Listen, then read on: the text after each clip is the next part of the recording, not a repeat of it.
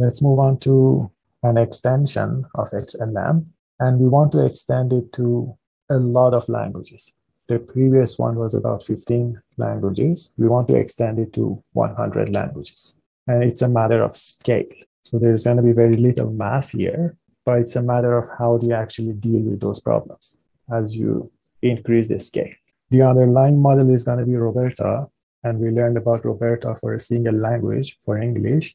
This is going to be a cross-language model for multiple languages. We know that it's going to be transformer-based because RoBERTa is transformer-based. It's going to be multilingual. We know that RoBERTa is a masked language model, but what is the impressive part? It is pre-trained on text in 100 languages. So that's the scale. And then why do you want to do that? Because you're going to have cross-lingual classification. You want to do sequence labeling, like named entity recognition, or you want to do question answering. But what is the problem? You are going to run into the curse of multilinguality. What is that? How do you define it? Given a fixed model capacity. So you have this XLM-RoBERTa as your model. And let's say that model, you're not going to enlarge it. Let's keep the model fixed, its size. On the one hand, more languages is going to lead to better cross-lingual performance. So if you include more languages, you're going to increase the performance of your downstream tasks. On low-resource languages, we just saw it. Nepali was benefiting a lot, but then it's going to saturate at some point. So you're going to benefit up until a point. And after that, the overall performance on monolingual and cross-lingual benchmarks is going to drop. That was qualitatively speaking. Quantitatively speaking, this is what is happening. If you have 7 languages, and let's say you're taking a look at accuracy of a classification task, maybe sentiment analysis. The low resource language is the blue bar here. The high resource languages are these ones. And this is the overall across all of those 7 languages. The accuracy of the low resource language is going to increase up until the point as you increase the number of languages that you're including, and then it's going to go down. The other one is less surprising, the orange bar here, because the more languages you start to introduce, you're hurting the high resource language. So that one is more expected. This one is not expected, this pattern here. So what is that? What is this figure? Can you summarize it? What are your observations? So there is this positive transfer, and there is a trade-off between positive transfer and capacity dilution. What is that? And the other way of saying that is transfer interference trade-off. The idea is that low resource languages are going to benefit from scaling to more languages. We just saw it until your model doesn't have the capacity enough to handle all of those languages at the same time. And that is where this dilution or capacity interference is going to kick in. So this could be an explanation of what is happening here. And how can you deal with that? Increase the capacity of your model. If you have more languages, your model needs to have more parameters. It needs to have a higher capacity. What are we doing? The model is exactly the same as the previous paper. We just covered it. It's going to be a masked language model. Previously, we were using byte pair encoding.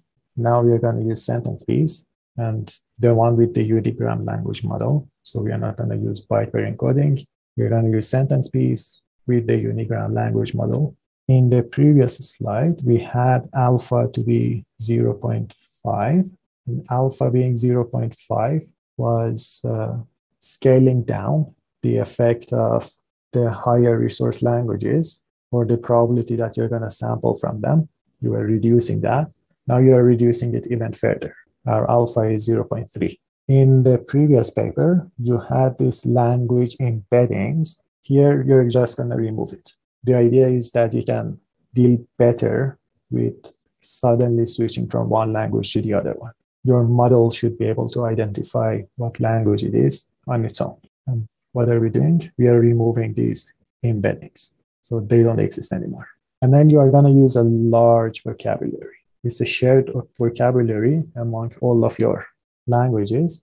You have 100 languages, so it makes sense. You need to have a larger vocabulary size. And then you're going to scale to 100 languages. And as soon as you scale to 100 languages, you're going to scale the amount of training data. And the problem with Wikipedia is that it's going to have limited scale. For Wikipedia, you have data across all of those 100 languages, but then that's not enough. You're going to look at Common Crawl data and filter them. What is the effect in terms of your data sizes across all of these languages? So this axis is different languages. This is the data set size. The orange one is Wikipedia. For English, you're fine. For some of the languages, you're fine. But then for the low resource ones, you have very few observations, or perhaps nothing. But the good thing about Common Crawl is you're going to have more of those data in those different languages. Okay?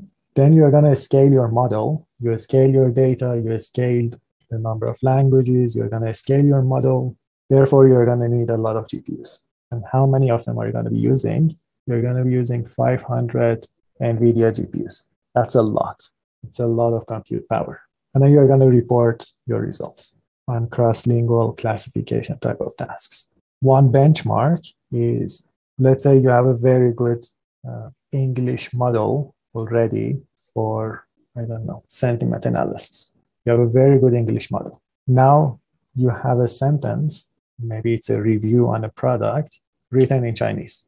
You can translate that into English and then call your sentiment analysis algorithm on the translated sentence, and then you can report your results. How good was that? That you can do for English, French, Spanish, German, and all of these languages. And these are based on BERT and RoBERTa that are trained in English. The other one is you don't have any pre-trained sentiment analysis algorithm, but what you have is you have data in your own language. Maybe you have data in Chinese. You can take that data, translate them to English, and fine-tune on that data set, on the translated data set. That's going to give you a fine-tuned sentiment analysis algorithm, and then you can test that and see how good that is doing. And these are giving you some benchmarks. The other options is exactly what this paper is capable of doing.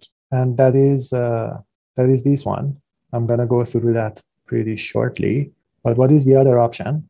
You have data, maybe you have reviews on a particular product in multiple different languages. That's cool. You can translate all of them into English, fine-tune a model on that data, and then do your classification. And that's called translate train all for all of your languages. This is just translate train for a specific language. This is translate test, which is you have a sentence in a particular language, you translate it, and then you call your English model on the translation, which is already trained on English data. So there is no training here. There's going to be training here and fine-tuning.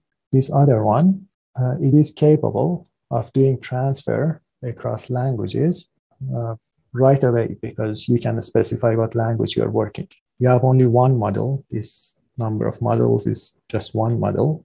That model is pre-trained on 100 languages. Now, if somebody has a sentence that is already in Chinese, they don't have to translate it at all.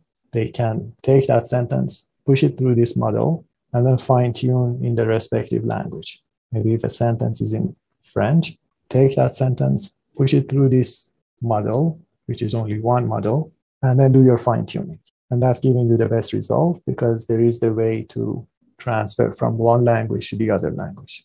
Okay, was everything clear? Okay, cool.